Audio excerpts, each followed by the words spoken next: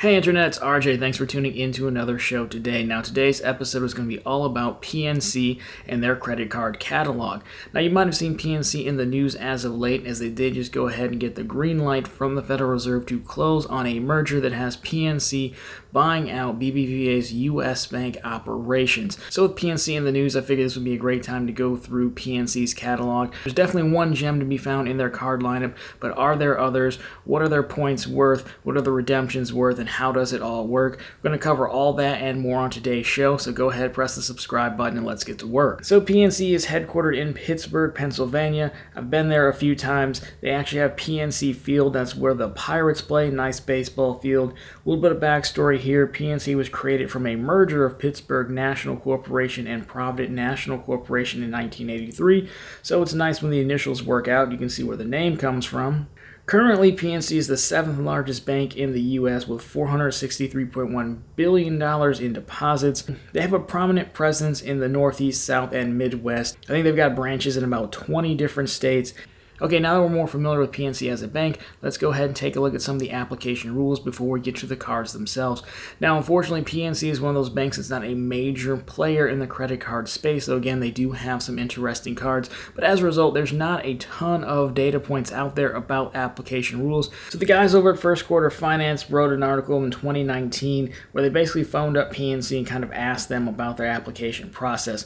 Now, you do not need a existing PNC banking relationship to apply for their card, though PNC does offer all your standard banking products. Okay, and now let's take a look at the points currencies that you can earn, and then we'll talk about the cards themselves.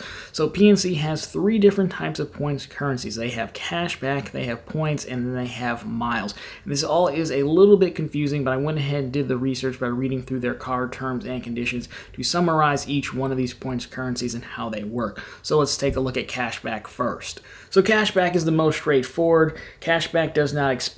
You cannot transfer it to other accounts. You can redeem your cashback for statement credits or to a PNC bank account. However, the only catch here is you must redeem a minimum of $25 in any given redemption. Now, the second currency they have is points. So you can also earn points. You can combine other points earning accounts. So if you have 2 cards that earn points, you can kind of pool them into one account. There is no multiplier here like you would see on Chase, for example, but you can combine them into one pool. Points do expire after 48 months. Now, 48 months is a long time, but I'm never really a fan of points expiring regardless of the time frame. Now you can redeem your points for statement credit redemptions, travel redemptions, or rewards redemptions, which is like gift cards and little things like that that they have available through their site. Now the last one we have is miles. PNC does have a travel card or 2 in the rotation. So miles, you can redeem miles for travel related purchases. So you would use your card to make the purchase of your airline ticket, hotel, car rental, or cruises, and then you can go ahead and redeem those miles to those specific transactions. Now the redemption has to take place within 60 days of the charge posting to your account. Again, you must redeem at least 25,000 miles in any given redemption. Now, in addition to that, you can also redeem for a monetary credit. So a $40 statement credit would be 5,000 miles, but cash redemption is subject to a max of $1,000 per calendar year. Okay, so that was the points currency. So we'll go through the cards now, starting with the personal, and then we'll cover the business, and you can see how it lines up. And on the other side of that, we'll talk about which cards are worth considering. We'll talk about what you actually get for the redemptions, what the value is worth, and then what your PNC strategy could be. First, we have the PNC Core Card. This is a classic balance transfer card. Normally on balance transfer cards, the intro rate is always 0% for the first 15 months. So that's an interesting take. Next up, we have the secured card, so classic, no annual fee. Your starting deposit is going to be anywhere from $300 to $2,500, and that becomes your effective credit limit, and of course that is refundable. Now this is a card that they specifically call out that you have to open in branch. Next up, we have what I consider to be the star of the show, the cash reward. So no annual fee. Multipliers here, they're going to be capped in up to $8,000 in combined spend, but you get 4x on gas stations, 3 on dining, 2 on groceries, and 1 on all other purchases. Obviously, that gas stations multiplier is the star of the show. Now we have the points card here. No annual fee. Your multipliers here can be 4x on all purchases. Now the benefits here are going to be interesting. You're going to get a 25% points boost with select bank accounts. You can get a 50% boost with select accounts and one of the below, so average monthly balance of $2,000 in one of those select accounts, aggregate monthly deposits of $2,000, or combined average monthly balance of $15,000. And you can get a 75% points boost with the same criteria below, except this time we're talking about $5,000 monthly balance, monthly deposits of $5,000, or $25,000 in combined balances across PNC. And next up we have the Premier Travel Card. So annual fee is $85, but it is waived in year number 1. Now multipliers here, 2x on all purchases. This is going to earn miles. Benefits here, no foreign transaction fees, travel protections that you would expect in the Visa Signature Luxury Hotel collections. That closes out the personal cards. Now let's quickly transition to the business cards. And you'll notice a theme here, the business cash rewards. Very creative with the names.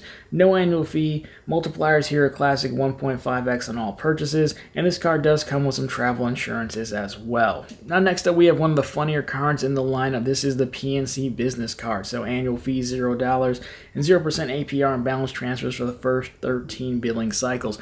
Now, I just love this card because of the name. Can you imagine how this marketing meeting went? Like, hey, Rick, what do you think we should call this green card? Business card. Got it. This man's a genius. Let's run with it. I just love it. But at least they didn't go with the cliched platinum card, I guess.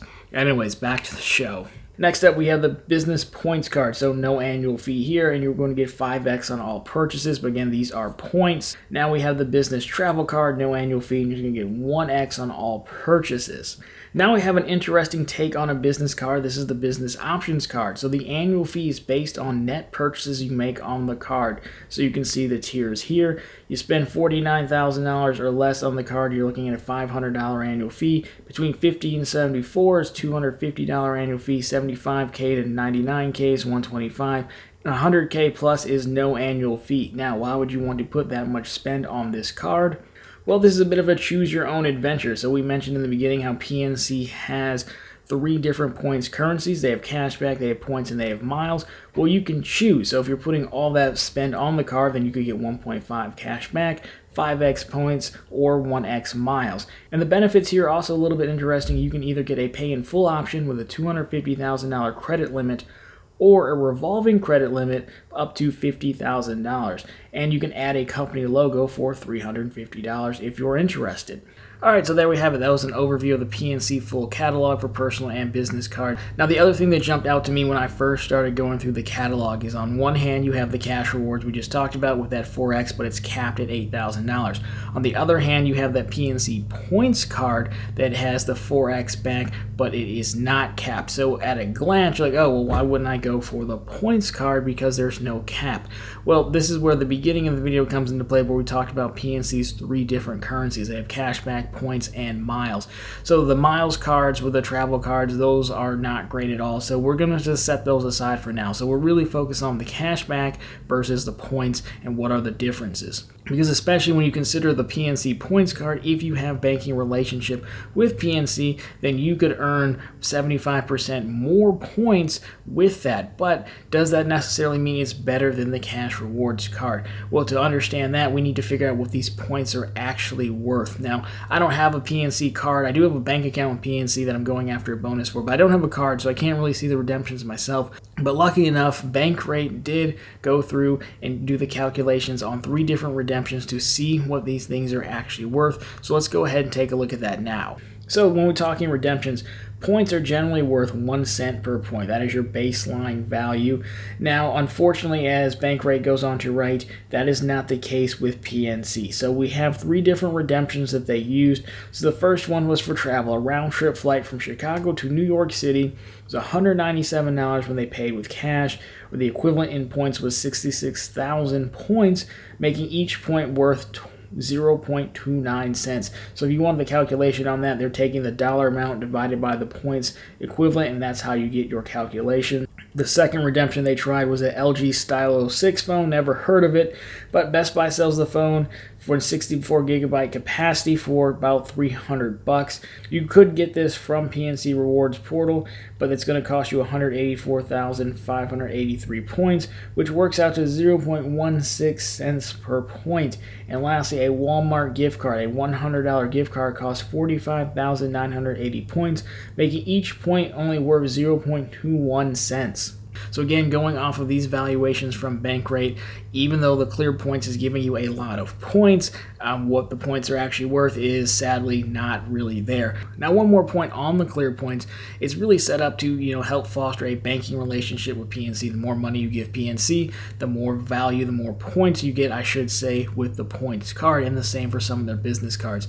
Well, if you have that much capital on hand with PNC, I would strongly recommend looking at Bank of America. Bank of America's setup is very similar, where they have the honors status, and there's gold honors and then platinum honors based on how much money you have across all accounts and products with Bank of America. And then they do the exact same thing. They give you more points, like the Bank of America Cash Rewards. The top multiplier ends up being like 5.25% back on a selected category per quarter, up to a certain level of spend, but still it's a cashback card. They have some other cards.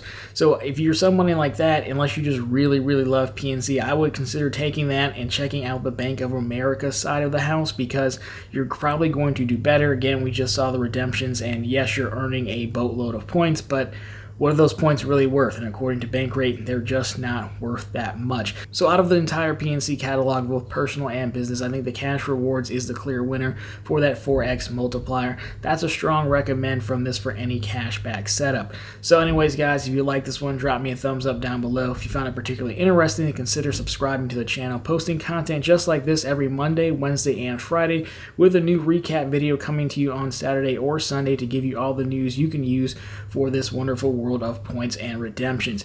Of course, let me know what you guys think down below. Do you have experience in the PNC ecosystem? What are some of your favorite cards? Would you consider the Cash Rewards card, or have you been redeeming PNC points and found that the value is actually better than reported by Bankrate? Love to get all of your thoughts about this and more down below. Anyways, guys, that's going to do it for this one. As always, thank you so much for watching, and I'll talk to you in the next one.